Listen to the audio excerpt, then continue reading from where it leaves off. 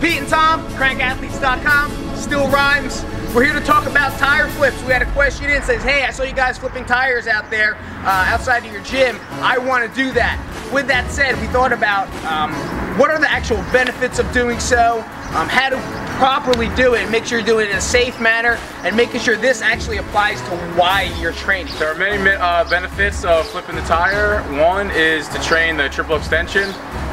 Most sports, trying to really get a explosive hip movement, a hip extension is key of your sport. So one way to train that is doing the tire flip, and another benefit of doing it is explosive strength.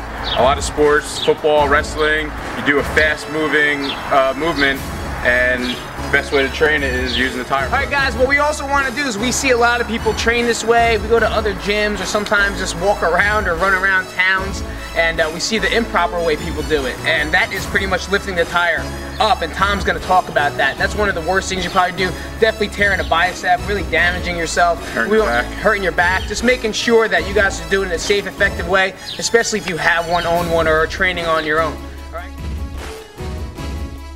Alright, so the first step you want to do to set up on a tire flip is hand placement and feet placement. You don't want to think about picking the tire up, you want to think about driving through like a football sled. So you want your hands outside your legs. So, you want to put your hands, try and use your hands as hooks. You just want to hook them on, drive your shoulders into the tire, dig your chin into the top of the tire, push your feet back, and remember you're driving into the tire, not driving, you're not picking it up. So we're driving into the tire. Drive into it, use your legs, and pop up.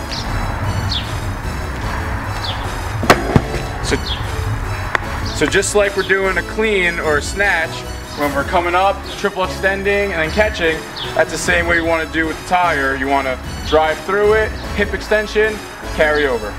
Do it one more time. Hand placement, drive your shoulders into it, drive your chin into it, drive your feet back, drive up, and drive up into it. Another way you can do it to flip the tire, if you're not strong enough to do it in a one motion, is to get it to your knee and then pop it up your body and then eventually push it over.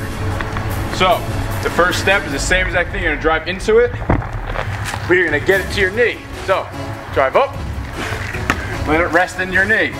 And then I think that guy Newton said something about an object in motion stays in motion. So you want to keep popping, build it up, and then get it over. It's a lot tougher for you because you're not used to using that way. Yeah. Alright guys, hopefully you enjoyed that tip. That's definitely will help you guys out, especially if you're training on your own out there.